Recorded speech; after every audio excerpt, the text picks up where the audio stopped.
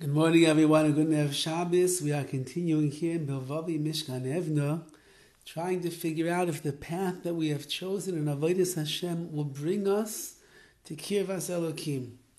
And he writes, don't say, well, many people have done this before, and they succeeded.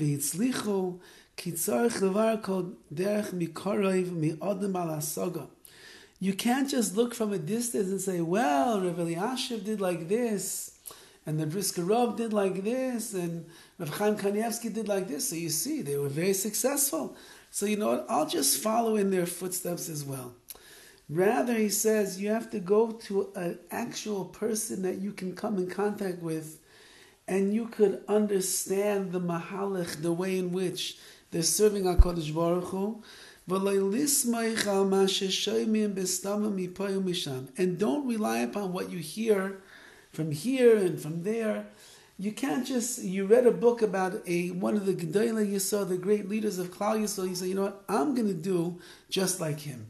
I'm going to wake up at 2 o'clock in the morning and I'm going to learn Torah 16 hours a day. And the rest of the time I'm going to be involved in davening and chesed. And that's how I'll become Kirvas Elokim. It doesn't work like that.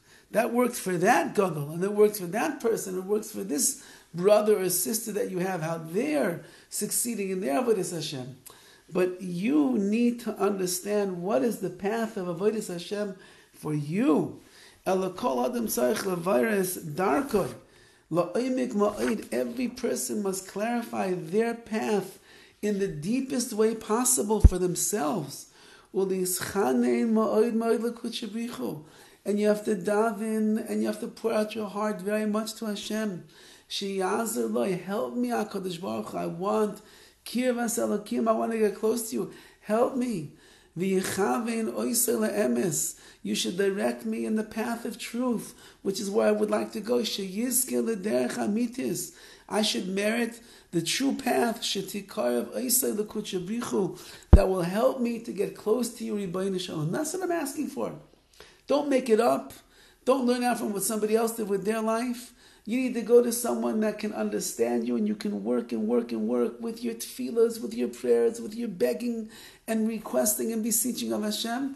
Figure out what is the right derech, the right path for me that will bring me close. V'afi my derech amitis. And even if the path that you've chosen is true, you still have to daven to HaKadosh Baruch Hu, please Hashem, help me understand properly what exactly it is that you need me to do over here so I could succeed. Many times, the path is true. But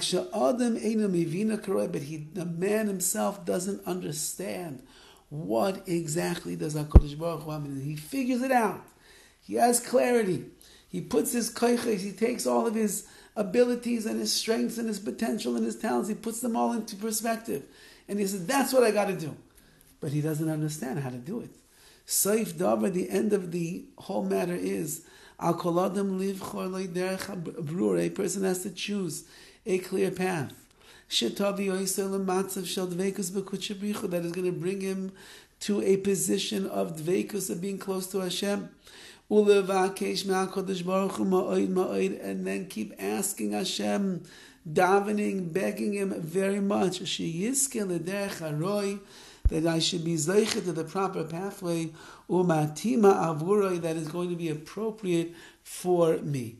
Says BILVAVI MISHKAN EVNEH, work and work and work, clarify, understand what Hashem wants of you, and when you get to that point of clarity, keep davening that you should be able to follow along on that path in the right way all the days of your life. Otherwise, you're going to keep getting taken off the path and will never achieve the levels of Kirvas Elokim that our neshamas desire. May we be zeichem Yetz Hashem to figure out, again with the help of our Rabbanim and the help of our peers and people that we trust, that they are interested in our best interest as well, how we're going to steig and grow in Avodas Hashem, and in that zechus we'll figure it out, we'll have clarity, and then keep davening to Hashem, help me Hashem, to fulfill my tafkid, my purpose in this world, which is Kirvas Elokim, on my level, in the way that you created me to be. Have a wonderful day and a wonderful Shabbos.